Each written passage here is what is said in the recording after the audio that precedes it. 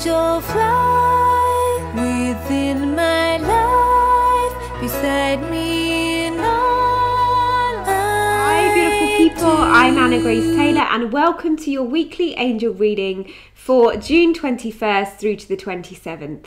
I'm going to be using the Angel Wisdom Tarot cards by Radleigh Valentine, so let's see what the angels have to say for us, first of all for Monday and Tuesday. Ooh, love this card as we are in the solstice, the beginning of this powerful week. A windfall of abundance, wise counsel or good fortune, an exciting career opportunity, a lucrative contract, significant purchases like a home or vehicle. So this is the One of Earth, the Ace of Earth, a new beginning, especially in our material lives. Not necessarily, I feel, a great day to sign contracts because we're still in Mercury Retrograde until tomorrow and we'll experience the shadow a little bit for a few days. But this does suggest that this solstice point, the midpoint of the year, is a new beginning, and really to open our arms and our hearts to the opportunities, to the abundance being given to us right now. And this little girl is walking a new path. I see it as the yellow brick road. Don't necessarily need to know exactly where it's headed, but it is really good. So this is a great sign as we celebrate the solstice today, summer or winter, depending on where you are in the world.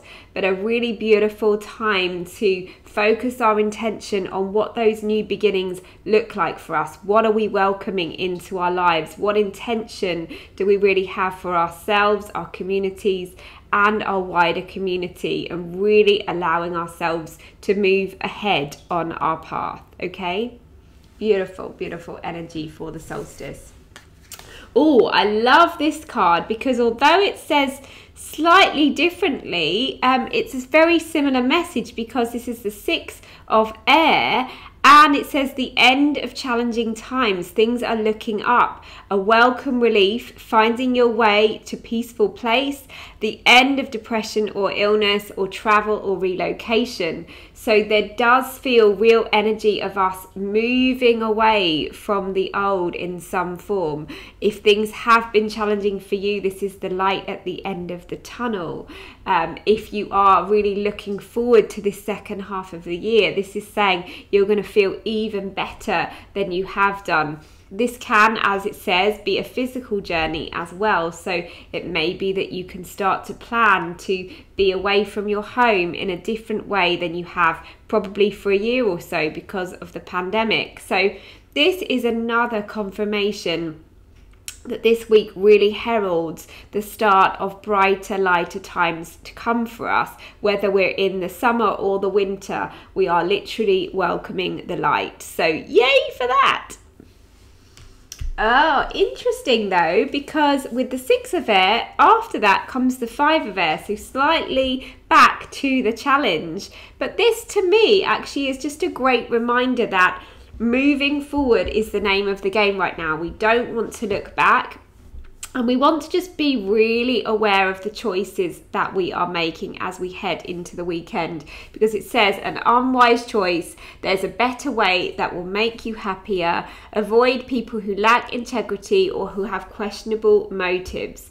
So having moved forward or said that you want a new experience through the week, don't suddenly then go backwards and go, oh yeah, but that's really comfortable, or oh, it doesn't matter, you know, it's okay if I don't completely trust that person, or I don't trust that instinct or that situation, I'll just go back to it anyway. No, stay on that new path. Don't go backwards. Don't go into something that you know is out of integrity, because you'll only have to deal with it later. So part of that new beginning is really setting boundaries about who and what you will accept into your life. I feel like that's a really key message right now. And if you think about the sunshine within us, our solar plexus, that's all about our power and our light. And in order for us to really step into our power, we have to really choose who and what deserves our time and attention. And the angels are just reminding us to just be really wary of anyone who doesn't, okay? So, much love to you all. I am going to start, oh, my book's over here. So I'm going to just get my book to read you a message from my book, Messages of Grace, 111 Notes of Love and Guidance from Your Angels. Let's see what the message is here. Oh, interesting. This message has come up a couple of times, so it obviously needs repeating. It says, love does not hurt. Love is love. It does not hurt. Your circumstances, the choices you or another make, may cause pain, but love itself doesn't hurt. If you are doubtful about your relationship or are being hurt in any way, love yourself enough to let go or get support to make healthy changes. If someone is really meant for you, it will be obvious. We repeat, love does not hurt. We love you, your angels. So that is a powerful reminder. I feel like that was the kind of warning that we got from the angels about this week. It's a new beginning, so let it be a new beginning. Don't go back to what you know is hurtful. Make a choice to step into your power, into what you really desire, even if it means letting go.